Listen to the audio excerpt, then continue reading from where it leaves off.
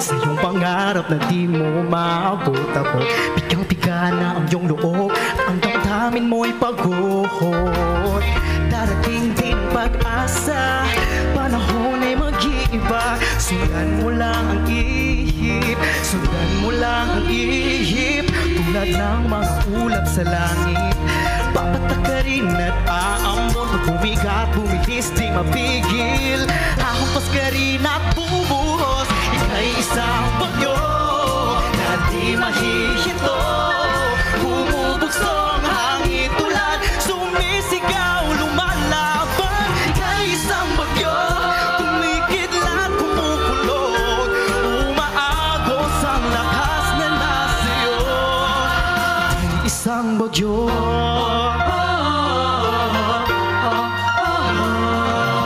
Kapag ikaw ay nangangamba sa buhay mong baka na patungo sa wala, loob mo ay may dalang kaba, ang dami di makahinga.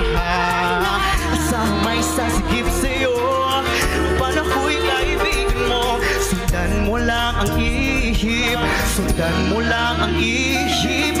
Tulad ng mga ulap sa langit, papatakarin at aambot. Bumigat, bumilis, di mapigil. Hahampas ka rin at bubuhos. Ika'y isang bagyo na di mahihinto. Bumubugso ang hangin tulad, sumisigaw, lumalaban. Ika'y isang bagyo, kumikidlat, kumukulot. Umaagos ang lakas na nasiyo. Ika'y isang bagyo, pag ang mundo'y pasan at ka'y nahihirapan. Tumingala sa langit, tunugutin iyong tapang. Oh, oh,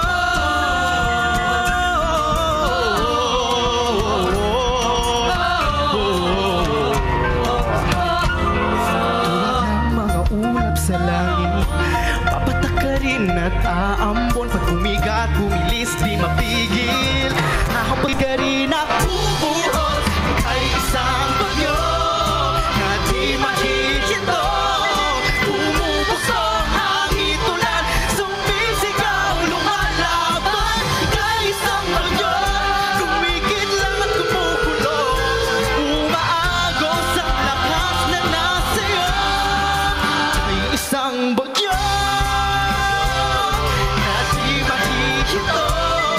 Bumubugso ang hangin tulad, sumisigaw, lumalaban. Ika'y isang bagyo, kumikidlat, kumukulot. Umaagos ang lakas na nasiyo. Isang bagyo, bagyo. Oh, oh, ika'y isang bagyo.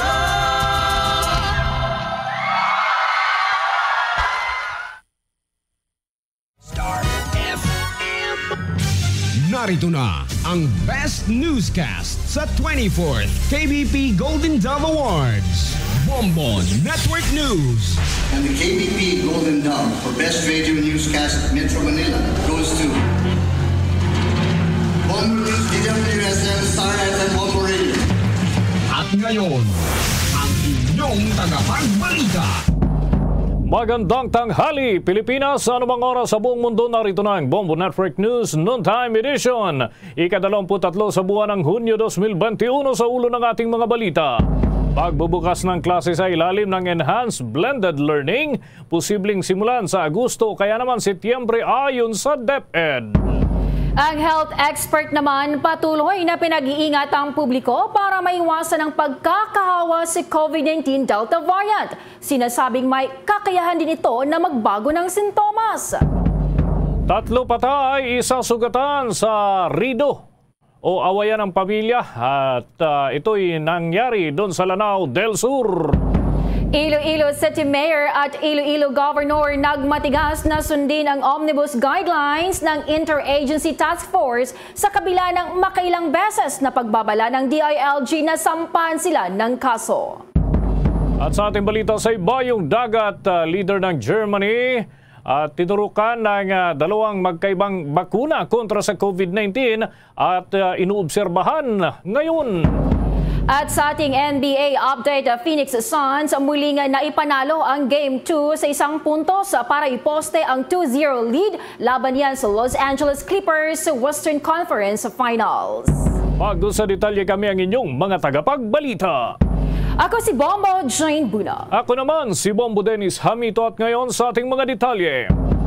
Iniulat ni National Task Force Against COVID-19 spokesperson retired Brigadier General Restituto Padilla na marami silang natutunan sa ginawang pagbisita ng mga eksperto mula sa Israel, partikular na yung mga medical expert na dumayo sa ating bansa. Sa exclusive interview ng Bombo Radio, sinabi ni Padilla na ibinahagi ng mga ito ang kanilang best practices sa kanilang bansa. May kaugnayan pa rin sa vaccine rollout na malaking tulong daw para sa implementasyon naman dito sa Pilipinas. Ibinahagi ng mga ito ang kanilang expertise kaugnay sa mga vaccine deployment at yung wastong paghawak ng mga bakuna kagaya na lamang ng Pfizer at Moderna. Mananatili naman ang mga Israel health experts dito sa ating bansa hanggang Hunyo 25 ng taong kasalukuyan. Kaugnay niyan, narito ang bahagi ng exclusive interview ng Bombo Radio kay NTF spokesman, retired Brigadier General Restituto Padilla.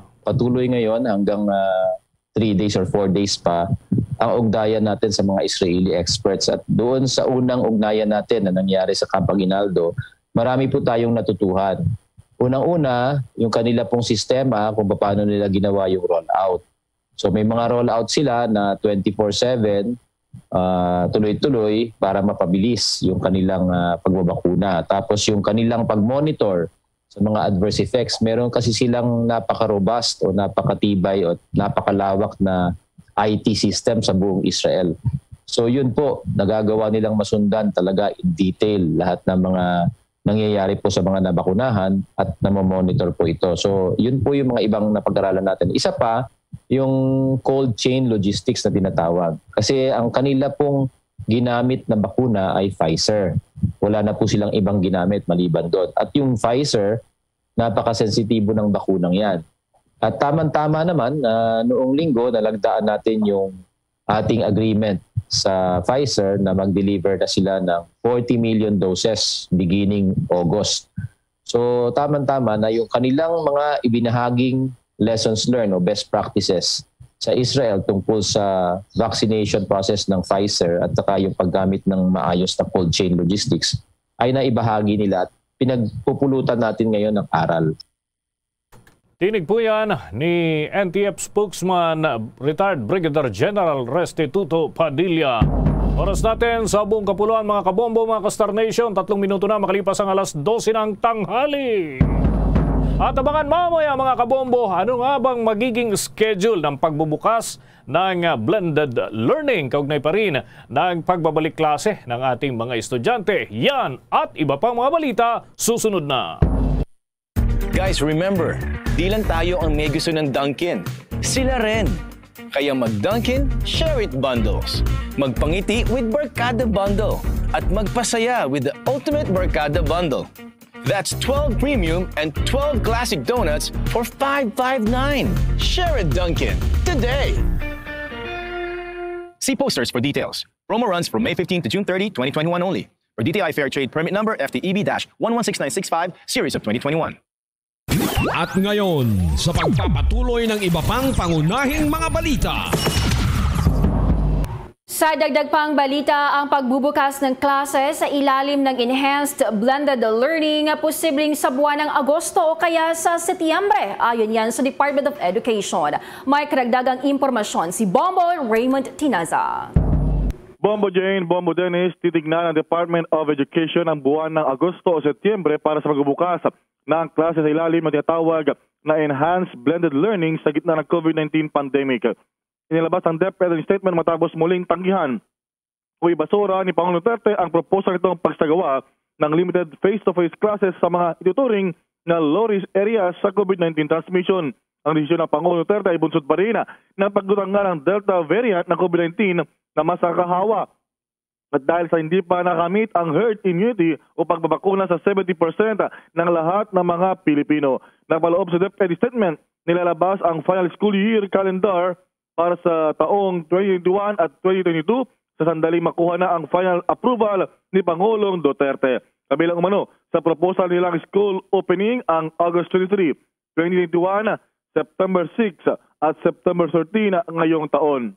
Sa ilalim ng Enhanced Blended Learning Scheme, ang mga mag-aaral ay magkaroon ng edukasyon sa magitan ng online classes o kaya ay sa printed modules na ibigay ng kanilang mga guro.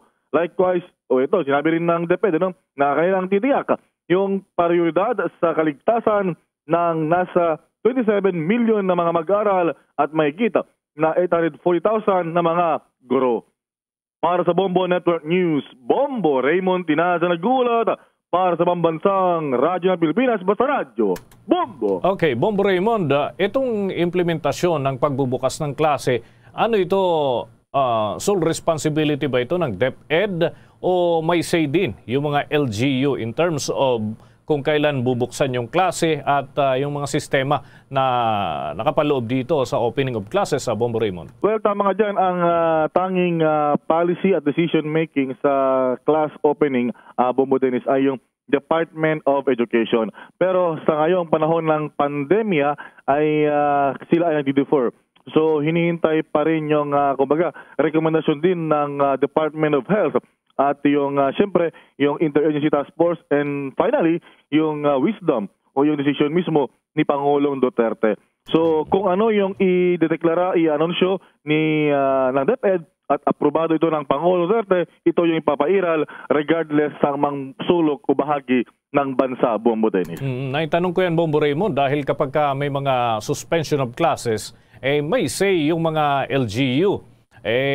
Tulad niyan, may mga patakaran din sari-sarili yung ilang mga local government units sa Bombo Raymond. So baka masasaklaw o magkakaroon ng banggaan yung patakaran mula sa national hanggang doon sa local level ay baka malito yung mga estudyante natin na Bombo Raymond. Well, sa ngayon kasi very unique, distinct yung sitwasyon ngayon, Bombo Dennis, para ng pandemya.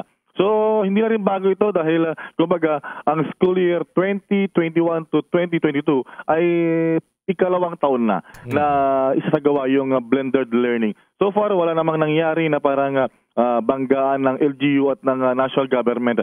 Kumbaga, naging synchronizing nga, nagtulong-tulong dahil halimbawa yung mga printed modules sa iba't ibang o ilang mga lugar sa bansa ay yung mga barangay officials, mga local officials, yung nadidistribute sa kanilang mga constituents.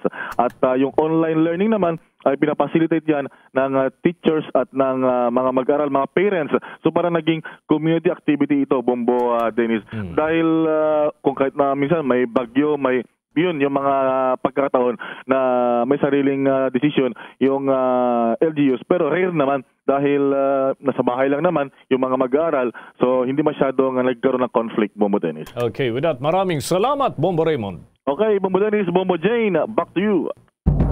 Sa dagdag pa nating mga balita, mga kabombo, kuha tayo ng update dyan sa PNP Internal Affairs Service dahil yung sinasabing operasyon ng mga pulis sa Binyan, Laguna kung saan may nasawi na isang minor de edad. May initial findings na siguro dito ang PNP. Makibalita tayo kay Bombo Annalise Soberano.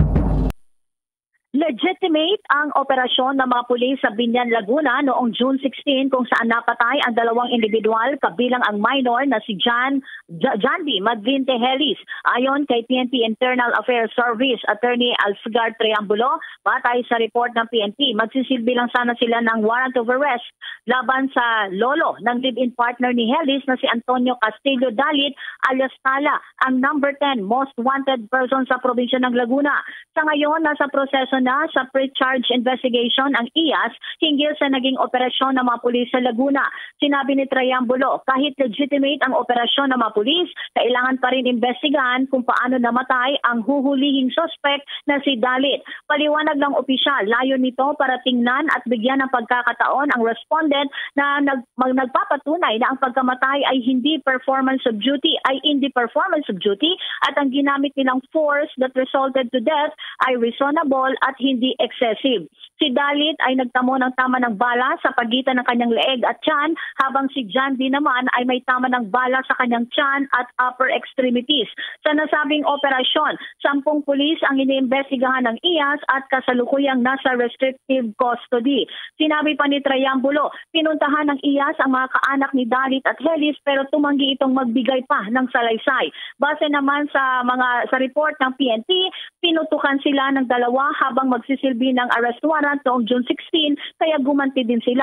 Na-recover sa mga napatay ang 38 revolver na baril, 9 na sachet ng hinilaang shabu, aluminum foil, glass tutor at portable na timbangan. Samantala, Bombo Dennis, kapapasok lamang ng balita, pinasisibak na sa serbisyo ng Internal Affairs Service ng PNP ang pulis na bumaril at pumatay sa 52 anyos na ginang sa Fairview, Quezon City noong May 31. Ayon kay Triambulo na kanila nang naisumete ang rekomendasyon sa tanggapan ni PNP Chief General Guillermo Eleazar. Ayon kay Triambulo, malakas ang ebidensya laban kay Zinampan, lalo't kita sa video ang pagpatay nito at malakas din ang testimonya laban ng mga saksi. Matatandaan na ipinag-utos na ni Eleazar na bilisan ang proseso ng pagsasampa ng kasong administratibo sa suspect upang agad itong matanggal sa serbisyo. Bago nito, una nang kinasuhan ng murder si Zinampan. Mula Campo Crame, Bombo Anali, Montaño Soberano nag-uulat para sa Pambansang Radyo ng Pilipinas. Basta Radio, Bombo! Okay, Bombo Anali, yung 10 pulis na nasa kustodiya, may mga initial na ba na kumbaga ay nabawasan na ba? Kasi kumbaga deductive itong investigation na ito para matukoy kung sino talaga yung nakabaril doon sa biktimang bata. Bomboan, ano na ngayong initial na hawak ngayon ng PNP hinggil dito, Bomboan? Oo. Bombo Dennis, ongoing pa, no? Gumugulong pa yung investigasyon ng PNP IAS. Although na-determine na nila na legitimate yung operation, pero kailangan nilang investigahan para sa administrative case dahil umaalma nga ang mga kaanak ng dalawang biktima na talagang pinersa o talagang sinadyang pinatay ng mga pulis ang dalawang mga biktima. Kaya nga, sabi ni Attorney Triambulo, kailangan nilang investigahan ito para matukoy kung ginamitan talaga ba ng puwersa ng mga pulis ang pagpatay sa dalawa.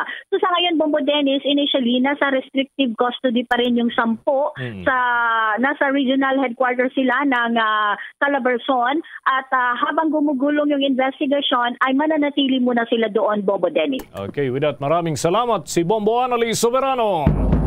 Sa dagdag pa nating mga balita, Bombo Jane, take it away!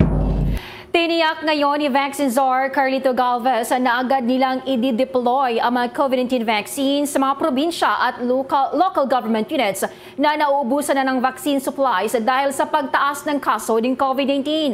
Siniguro ng opisyal na committed ang gobyerno na bibigyan ang mga LGUs ng mga bakuna para makamit ang population protection sa bawat rehiyon. Ang payag ni Galvez ay bunsod na rin yan sa natatanggap nilang reklamo sa labas ng NCR Plus 8 na kinabibilangan niya ng Metro Manila, Cebu, Metro Davao, Bulacan, Batangas, Cavite, Laguna, Pampanga at Rizal na limitado ang bilang ng mga natatanggap nilang vaccine doses sa kanilang mga syudad at probinsya. Paliwanag pa ni Galvez na ang National Vaccination Operations Center ay mayroong dashboard para i-monitor ang mga vaccine deployment sa mga LGUs sa buong bansa. Anya, araw-araw minomonitor nila ang supplies ng mga vaccine lalo na doon sa mga naubusan na para sila ay prioridad na mabigyan sa susunod na batch. Nasa 3 milyong vaccine doses ang nakatakdang dumating sa bansa ngayong buwan ng Hunyo, kung saan 1.5 million doses mula sa Sinovac, 250,000 doses mula sa Moderna at mahigit 2 milyong doses naman mula sa AstraZeneca na manggagaling yan sa COVAX facility. Sinabi ni Galvez na as of June 17, nasa mahigit 11.6 million doses na ang nailabas sa loob ng mahigit 14.2 million doses na nasa supply inventory ng pamalaan ang na-deploy na nationwide. Samantala, pinuri naman ni Galvez ang isinagawang multi-sectoral effort sa Quezon City na pinangunahan niya ni Mayor Joy Belmonte kasama iba pang mga stakeholders na naglalayo na mahikayat ang mga kababayan natin na magpaturok ng bakuna kontra COVID-19. Kuha naman tayo ng mga dagdag na balita mula sa ating mga kasamahan. Yung health experts ay patuloy pa rin na pinag-iingat ang publiko para maiwasan ang posibleng hawaan sa COVID-19 lalo't may Delta variant. At sinasabing may kakayahan pa pala ito na magbago ng sintomas. Ano pa kayang ibang impormasyong nakapaloob dyan? Bombo Christian Yusores, please come in! Bombo Dennis, patuloy nga ang paalala ng mga eksperto sa publiko kaugnay ng pag-iingat laban sa mas nakakahawang variant ng COVID-19 na B16172 o Delta variant.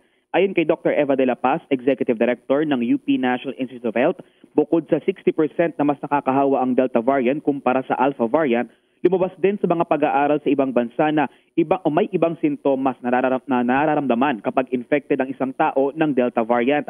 Batay daw sa pag-aaral ng mga dalubhasa sa United Kingdom, nakita na karamihan sa mga tinamaan ng Delta variant ang nakaranas lang ng sakit ng ulo at pangangati ng ilong. Malayo sa karaniwang sintomas ng orihinal na strain ng virus na ubo, sipon at pagkawala ng panlasa o pang-amoy. Uli nang sinabi ni Dr. Edsel Salvania ng DOH Technical Advisory Group na may posibilidad na rin na mahawa ang isang tao ng Delta variant sa pamamagitan ng fleeting contact o kahit mapadaan lang sa harap ng individual na infected ng Delta variant. Ayon kay Dr. De La Paz, halos 100 bansa na ngayon ang may naitalang kaso ng Delta variant at ilan pa raw sa mga katangian nito ay ang mas mataas sa tsansang maospital ang mga taong dinapuan ng Delta variant at pagkakahawa sa mga bata. Binigyang diin naman ng eksperto na kahit kayang labanan ng Delta variant ang bisa ng mga bakuna, epektibo pa rin ang COVID-19 vaccines, lalo na kung itinurok ng 2 doses. Narito ang tinig ni Dr. Eva Cotionco de la Paz. Madalas din kasi ay inaakala nila that it's just a bad cold and they tend to not self-isolate, sabi dun sa pagsusuring yun. So, importante na isaisip natin itong mga bagay na ito, kaya dapat ang Delta variant ay gawin natin lahat ng ating makakaya upang i-prevent na makapasok siya sa ating bansa. Bukod sa pagbabakuna, ay pinaalala rin ni Dr. De La Paz ang kahalagahan ng striktong border control, ang pagbabantay ng mga local government units at pagpapanatili ng pagsunod ng publiko sa minimum public health standards. Para sa Bombo Network News, Bombo Christian Yusores nag-uulat para sa Pambansang Radyo ng Pilipinas, Basta Radio, Bombo! Bombo Christian, mga ilan ang na-monitor ngayon ng Health Department na merong taglay na Delta variant at kung pwedeng matukoy kung saan yan dito sa Pilipinas, Bombo Chris? Well, sa ngayon, Bombo Dennis, ayon sa Department of Health, merong 17 kaso ng Delta variant na naitala dito sa Pilipinas at karamihan nga dyan ay yung mga seaman noong MV Athens Bridge na dumaong dito sa Pilipinas noong nakaraang buwan. Ay naman sa DOH at kay Dr. De La Paz, wala pa namang community transmission o pagkalat sa komunidad itong Delta variant at ito nga yung inaagapan ngayon ng ehensya. Kung pagdating dun sa mga lugar kung saan naitala ito mga Delta variant, hindi pa naglalabas ang DOH ng detalye dyan. Pero ang tiniyak naman ng Department of Health, itong mga tinamaan ng Delta variant ay mga returning overseas Filipino. Ibig sabihin, nahawa sila ng Delta variant sa labas ng Pilipinas. Kaya wala pang masasabi na bago pa man mahawaan ng Delta variant, itong mga umuwing Pilipino ay meron na rin itong presensya dito sa Pilipinas. Bombo Chris, nabanggit ba ng mga health expert na since sinabi nila na ang Delta variant daling nakakahawa, ito rin ba ang klase ng variant ng virus, Bombo Chris, na marami ang nagpositibo pero asymptomatic? Wala pang inilalabas na impormasyon, Bombo Jane, tungkol sa kung hanggang saan yung epekto ng Delta variant. Sa ngayon kasi ayon kay Dr. De La Paz, ang mga ebidensyang nakalap ng mga international health experts ay ang Delta variant o anyo ng virus ay mas mabilis na nakakahawa. Mas 60% nga daw kumpara doon sa Alpha variant na mula sa United Kingdom. Kung meron mga ebidensya na nakita ngayon ng mga eksperto, itong Delta variant daw kapag ikaw ay nahawaan nito, ay mataas yung tsansa na ikaw ay ma-ospital. Yun yung isa sa mga espesipikong katangian na nakita ngayon ng mga eksperto kumpara doon sa iba pang variants ng COVID na unang nakita. Ito rin ba yung klase ng variant ng virus sa Bombo Chris na mga bata o yung mga hindi matatanda yung madaling makapitan na nasabing virus, madaling hawaan? Tama ka dyan, Bombo Jane. Doon sa mga initial na pag-aaral na ginawa sa United Kingdom, nakita na karamihan din o maraming nahawaan ng Delta variant ang mula sa populasyon ng mga minor de edad. Pero patuloy pa itong inaalam ng mga eksperto kung bakit. Pero sa ngayon kasi ang isa sa mga nakikita nilang dahilan ay dahil ang mga bata hindi pa naman sila natuturukan ng COVID-19 vaccine. Dahil ayon sa mga eksperto, kung bakunado ka ng 2 doses ng COVID-19 vaccine, kahit kayang labanan ng Delta variant ang bakuna, manipis na lang yung chance na ikaw ay ma-infect nito. Sa record ng Department of Health, Bombo Chris, 17 yung Delta variant na nakapasok dito sa Pilipinas. Sa ngayon ba, hindi pa ito nadagdagan? Well, sa ngayon, Bombo Jane, inaasahan natin na maglalabas ng panibagong datos ang DOH at Philippine Genome Center sa Biyernes o Sabado dahil ngayong linggo darating yung karagdagang supply ng reagents na ginagamit sa genome sequencing o pagtukoy sa identity ng virus. At asahan daw natin na regular na ulit silang makapagre-report linggo-linggo dahil sa nakalipas nga na 2 linggo ay nagkaubusan ng supply ng reagents at pansamantalang nabawasan o naging limitado yung bilang ng mga samples na kanilang pinoproseso. Alright, maraming salamat, Bombo Christian Yusores. Balik sa inyo. At mga kabombo, mga ka-Star Nation, ang balitang yan ay inihatid sa inyo ng Dunkin' Donut, pasalubong ng bayan. Mga kabombo, mga ka-Star Nation, ating alamin, 3 patay o 1 sugatan sa rido ng 2 pamilya doon sa may Lanao del Sur. May update ng Bombo Radio, Cagayan de Oro. Inilunsad pala pulis ang malawakang pursuit operation laban sa mga tukoy na armadong kalalakihan na muling nasa likod ng pagtambang patay ng 3 katao at sumugat ng isa pa sa barangay Mulimo, bayan ng Balabagan, Lanao del Sur. Sinabi sa Bombo Radio ni Lanao del Sur Provincial Police Office Director Colonel Rex Dirilo na nangyari umano ang pananambang dahil sa namumuo na rido o awayan ng 2 pamilya sa nabanggit na bayan. Inihayag ni Dirilo na kabilang sa mga agad na sawi ay mismong 2 CAFGO members na sina Hanafi Baraguer at Vinhara Macapudi na muli kasama ng target victim na si Mando Interino. Dagdag pa ng opisyal na nasa ligtas na rin kalagayan ang nadamay na sibilyan na si Mastorgani na tinamaan ng bala mula sa mga suspect na recover sa crime scene ng mga bala ng Galil rifle, M16 rifle at punto kalibreng 45 baril. Hinihintay pa ang mapahayag ng ilang mga testigo para may sampang kasong multiple murder at forced murder laban sa mga suspect. May na-identify isa tapos sa mga revelations sa mga witnesses, exert pa nilang effort na convince them to open and execute affidavit na testify sa case. Actually, it was Rido. Siyempre, may nagtakutan.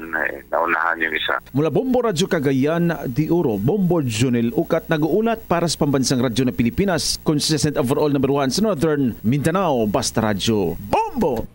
Doon sa Central Visayas, may 2 kalalakihan patay ng tamaan ng kidlat. May update ang Star FM Cebu.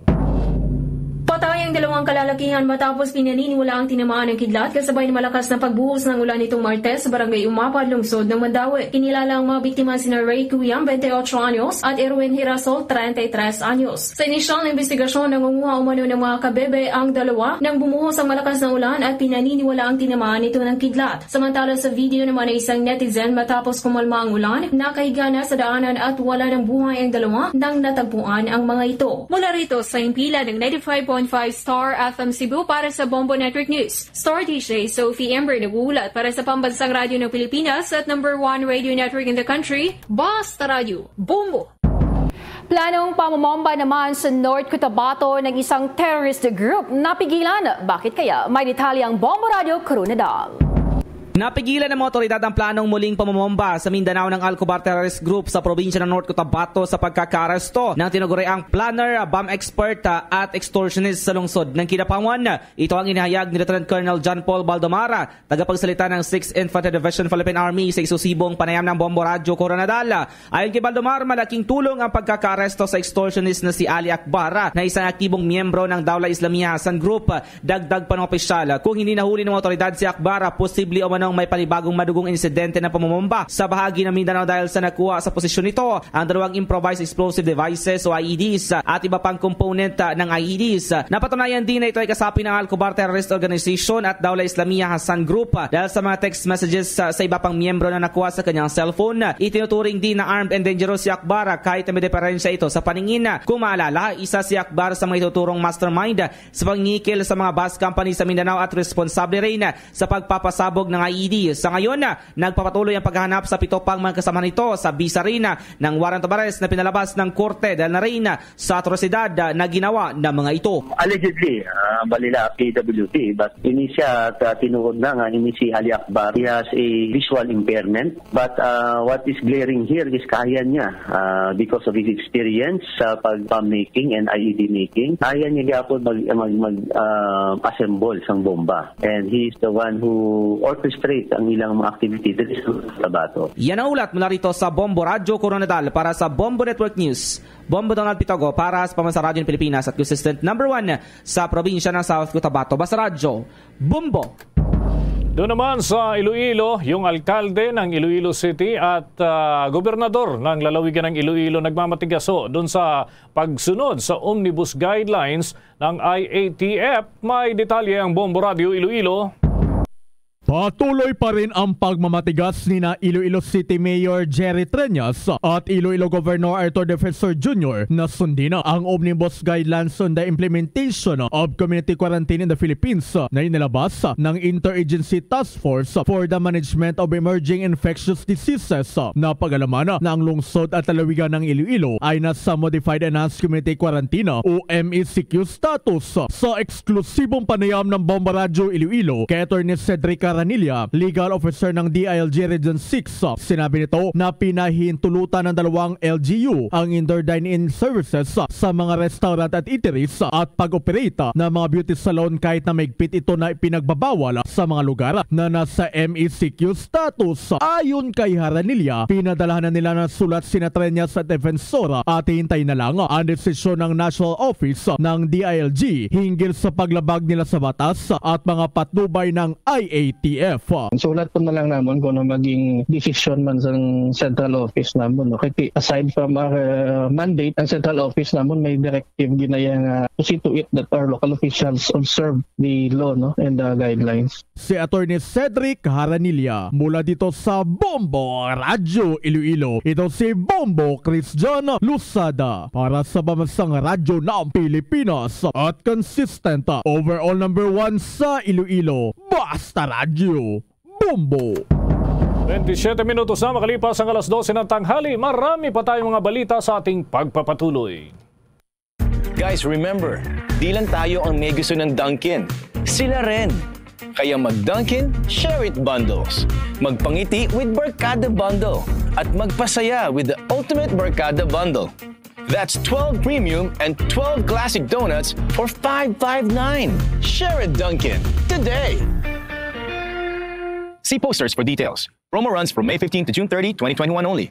For DTI Fair Trade Permit Number FTEB-116965, Series of 2021. At ngayon, sa pagpapatuloy ng iba pang pangunahing mga balita, Bombo International News.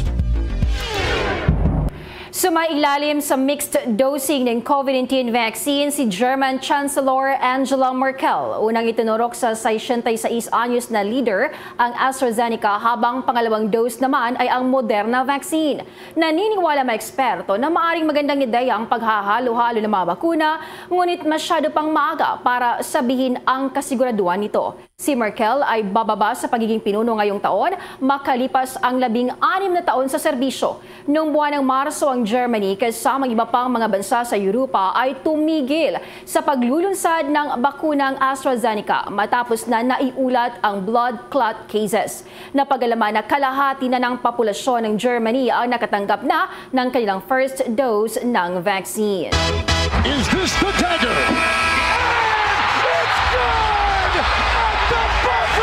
The 2021 NBA Playoff Update. Y'all ready for this?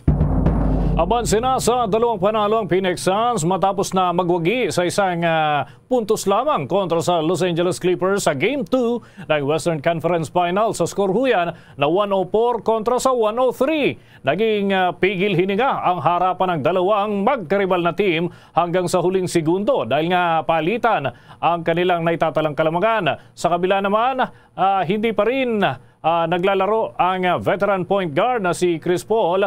Nagpakitang gilas naman sa kanilang big-time performance sina Cameron Payne at merong game high na 29 points habang si DeAndre Ayton ay nagpakawala naman ng 22 points at 14 rebounds at ang all-star na si Devin Booker ay nagdagdag ng 20 points. Masaklap naman ang pagkatalo ng Clippers na muntikan nilang maagaw sana yung Game 2. Nasayang tuloy ang ginawa ni Paul George na may kabuang 26 points. Ang two-time final MVP na si Kawhi Leonard ay hindi pa rin nakakapaglaro dahil nga sa kanyang natamong injury. Ang Game 3 ay gagawin naman sa teritoryo ng Clippers. Yan ho ay sa darating na araw ng Biyernes.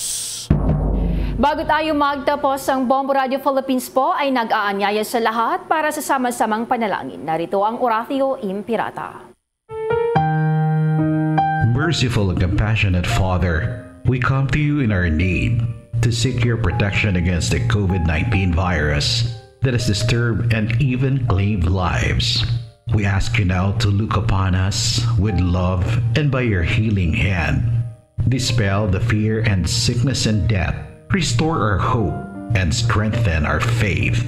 We pray that you guide the people tasked to find cures for this disease and to stem its transmission. We thank you for the vaccines developed made possible by your guiding hands. Bless our efforts to use these vaccines to end the pandemic in our country.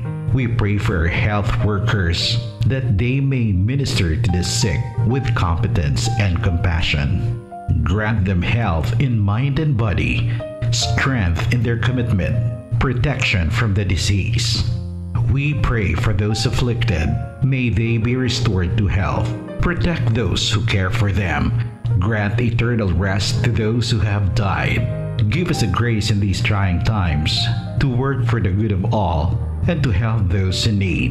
May our concern and compassion for each other see us through this crisis and lead us to conversion and holiness.